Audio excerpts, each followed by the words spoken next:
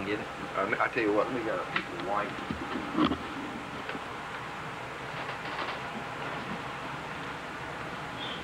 Maybe got a little more. No. I think I'm all right. This is sort of my little tribute to Herb Smith and Bunny Reed. Of course, these are all original Herb Smith. This one's brand new. I was about to say, that looks like it's never brand new. Thrown. It was the last one that came in, and after her passed away, I said, no, I'm not going to sell it. This is one called Amanda Bow. It was named after his daughter, Amanda. This is one he did. He said he took him 45 minutes just to do. Get here and where you get some color on it. It took him 45 minutes to do the artwork alone on that and color it in. Yeah, it took me about 2 days. And then he signed the back of it, of course. That's March of 1978. And he's put over here 4 wrecks, because when he came over and met my son. And Herb was that way. He gifted.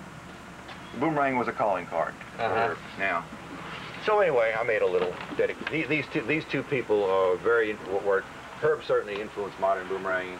Bunny Reed from Australia, and that's his grandson here and his family I showed you yesterday. This is the team from '84. What we got in here? Robbie Kroll, Bunny Reed, Dennis Miller, I can't see his face, and Peter. Maybe that's his son Peter. Here's the whole crew outside of my van with that's Bob Burwell. It's Bob, that's who that was. And this is outside I had a brand new van at the time, and Robbie Kroll and this other boy rode. He said, man, it's like driving the 747. Here's a picture of Herb Smith right here. Here's a picture of Eric Darnell with his new bride. She's too pretty for him. You can get that. But Eric's one of the influences on Boomerang also. Then you can people can recognize Janetsky, Rod Jones, some Larry Roof work. This was a Herb Smith, the last Herb Smith collection I got in. High-class picture there done on a towel on newspaper. And then this is Stansel Johnston. And this is Herb Smith when he first came to the United States in 76, out in California at some club. And Stansel wrote a book on Frisbees. I have not heard of him. This is the boomerang that I won my first Smithsonian boomerang tournament with, that Bunny Reed gave me or sold me. He only sent me 2. And the only reason why he did that because he was no longer using that design. Bunny also did artwork. He was a nice amateur. There's a river gum. Tourist artwork, but he was self-taught. And I think I sold those around $10, something like that. He just liked to do a little artwork. So, then, of course, back here is this is the heart of the place. This is the shipping room and the storage room, and at one time, I had tables all around here that would be filled with orders every day. All that's changed. First line. Are you just not doing as much, or? It's changed the way I'm doing. I'm not doing business as I once was. I don't have to stock the inventory that I once did because I can get it pretty quick. But suffice to say, business has changed. These are Chet Snowford's boomerangs. These are all Jim Mayfield's boomerangs. These are the didgeridoos, and we better play a didgeridoo for you so you'll have that tune while we're going around and while you don't need to focus on this. And over here you have some bat rangs, and I'm missing a bat rang from Neil Camelson. I'm going to be PO'd if someone came in here and stole that out of there. It maybe just fall on the floor.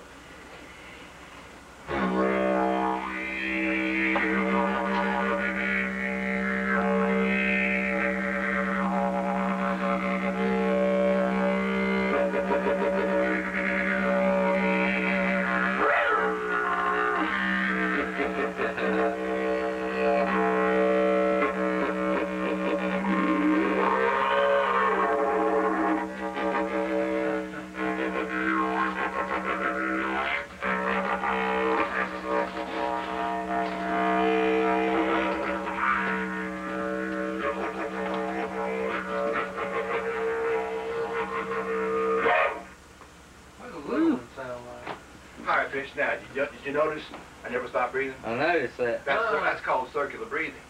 See, I was breathing. In your nose, out your mouth. And it took me 3 months to learn how to do that. And sometimes I still can't do it. This is one of the small ones. The smaller the bore, the easier they are to blow. But the longer and bigger diameter, the more air it takes. It's a fascinating thing to work on. But this is these are from my personal collection, Tom. And here's some original Rusty Hardings. This black boomerang with the blue under the razor is a Zulu rang. That was one of Kim Deutschman from South Africa sent me this one and one over there behind the didgeridoos. And I said, "These are beautiful boomerangs, but I wouldn't pay you what you were asking for them. The wood's no good." And he finally found the good wood, and he made excellent boomerangs, but he's hard to keep up with. Hadn't heard from him in many years. Let me get a pointer. Gee, I need a laser. Nice. Yeah, this right here is a root boomerang. Robbie Kroll and his Aboriginal buddy went on the Murray River, and they were logging. They would find these roots in the shore, and they harvest these roots and carry them back and let them dry for a year. I think he got 2 boomerangs out of the root. This is the most fantastic boomerang until it cracked right there, because I could throw it, it'd go out, around. When it got over my head, it would literally stop and come straight down. I had never seen a boomerang do that, and very few boomerangs do that. After I cracked it and repaired it, it would no longer do that. And so, okay, this is a Ted Bailey with many pieces of different kind of wood. Ted, this is a lambah, I think he called it, with the Hawaiian koa wood. 2 Herb Smith minis, 2 more Herb Smiths, and a little story here. Last time Herb visited, he had a number of boomerangs decorated with this kind of writing on it. One of them even had his picture on it. And they were done by the 2nd best forger in England, because Herb was a prison officer. And I said, "What do you mean the 2nd best?" He said, "We hadn't caught the first one yet." Anyway, this little German mini, a Rusty Harding mini Hurricane that would go out about 50 yards, believe it or not. 2 more of Ted Bailey's. This is some of that satin wood I was telling you about, bird's eye maple, ebony, and looks like probably oak. Lauren Hawes did a butt joint, which I promptly hung on the wall because I knew it would break. This little boy, Tom Baker from California, one of the Swiss makers, made this with this little inlay, African veneer. 3 Rod Jones, Neil Camilson, another Rod Jones, all original Gerhards that I'll no longer throw. This one I can get, I used to be able to get, well, nearly 100 yards out of that one. This one finally broke apart in 3 pieces. Great flyer. This is made out of dogwood. It came from a dead tree on Barnaby Rue's farm. Every boomerang's got a story. That's Black Locust, and this is one of Al's Omegas. John Flynn, Ben Denner, a blank Al Gerhard White Oak. Somebody said, "When are you going to make a boomerang out of it?" I says, "Never." So you can see what it looks like. This is a black cherry that Al had done, and 2 Rusty Harding. This one I used in the competition one year. These right here are, these 2 boomerang, well, these 2 were in my original catalog. The Bunny Reed Witchy-Proof Hook and the Witchy-Proof Traditional. These are coach wood. And he didn't stencil these on. These are truly hand-painted. And you watch the video how he does it, it's amazing. It's amazing what he was doing. That was his little junior hook. Then he came out with a 16-inch model, which these 2 are. This is coach wood. This is not coach wood, I don't believe. You can't get coach wood boomerangs anymore. This, in 1976, that boomerang sold for $5.50. This one sold for $7.50. The last time I had these was probably 5 or 6 years ago. They went at $25 a piece, and people were begging for them. If you can ever find an original witchy-proof hook, for sure, get it. And I would say the same thing with the 19-inch traditional. They represent what a standard old-time boomerang would fly like. They whack your fingers off. This will whack your fingers off if you're not careful. But boy, I mean, tell you, it's solid. You can lay into it and throw it, and all that sort of thing. So, but where all this junk is right here is where I do my shipping. Now, I do want to show you something here, since you've got your video camera out, and I brought this for you all. This was a Rod Jones, and this was the first international cup competition in Australia that USA won. USA, Australia, France, Germany, Holland, Switzerland, Japan. That was the order. And Rod made up a bunch of boomerangs with the national flags on it. The back side has the signatures, or in this case, facsimile of the signatures of everybody who competed. And then this is the American team of Chet Snofer, Barnaby Rue, Bunny Rue, and Eric Darnell celebrating there. So this was And I only had maybe 10 of these, and they went at like $75 a piece. Wow. And is there a value to them? Who knows? But whatever somebody will pay. That's right. I mean, as far as collectible, the various national flags. Again, Rod did a beautiful job of this. Now, this is my Rod Jones Queen of Hearts. I want you to look at this. By the way, this is Neil Camelson's design for a T-shirt, and it's with the circles and the boomerang and so forth. This was what year was this? 1993. Okay. Anyway, she has a little personality, doesn't she? A little color to her cheek. She's got a smile. And this is how shiny that boomerang is, you know. And of course, it's signed on the back. When was this done? 688. Good gracious. I don't have very many boomerangs on display at home because I have other art. Okay. This is a Janetsky Brothers boomerang. Wow. All right. This is their Greyhound. Jeff Lurie sent this to me as a gift. Jeff is a lefty. This is a righty. I threw it maybe a dozen times, and I realized, you know, I've got something special here. And I just hung it on the wall. That's the back side. But they didn't sell their boomerangs. They just made them. They just made them. They love to make them, and they gave them away. Again, these are boomerangs. I have no idea. I've only had one. That's this one right here. It's not for sale. But there are people who will pay big bucks for one of these. Now, this is a Herb Smith Ninja. He painted it black. This has never been thrown by me because I didn't want to damage it. Reminds me of southwestern Indian pottery. Maria, what's her name? I can't think of what her last name is. But she did this pottery and burned it black. But this is black, and then Herb etched through the black to do this acorn pattern. And signed it on the back.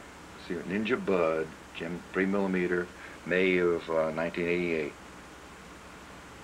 And I think he said he had tested these out, and the best he could tell, he was probably getting well over 120 yards, maybe 130 yards, because they were going out over the highway. And knowing Herb, I believe him. Herb was very, very conservative. Okay, and then we're going to take this out and throw it. I want you all. This is something new. Okay. It's nothing of. Get our input on it. Yeah. Well, yeah. Because you don't know anything about it. Right. Anything? Okay. This. Well. What is this? What are those sticks like that? This? Yeah. That's a bull roar. What does it do?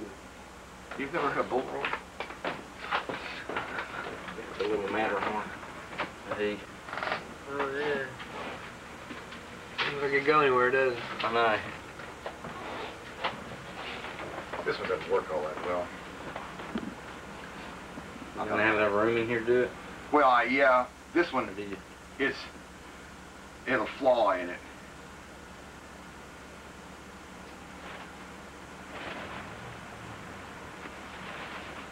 Huh.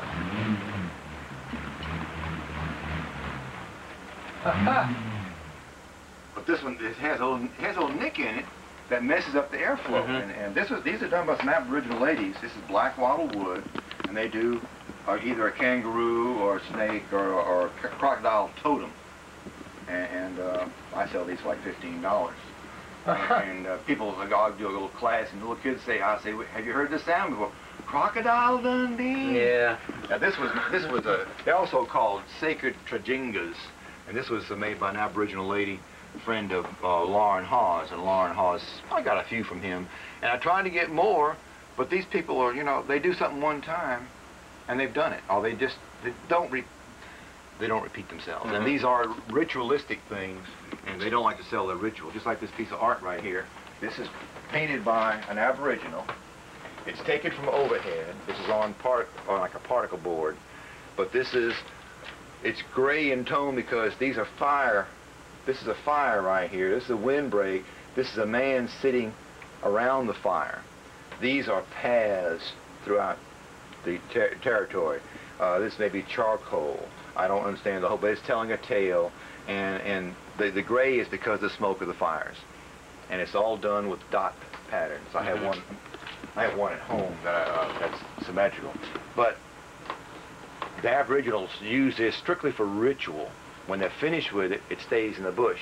And the reason why you find this stuff when it's done on natural materials like logs and bark, I'll show you a bark painting in a minute, is because some white fella came along and found him before nature had time to destroy it. Oh, uh-huh. But the Aboriginals will not sell their religion. Right. Okay, but they might paint you a picture and leave out their sacred totem. Mm-hmm. And it goes beyond, it's more complicated than that when you get into dream time and what is dream time and so forth and so on.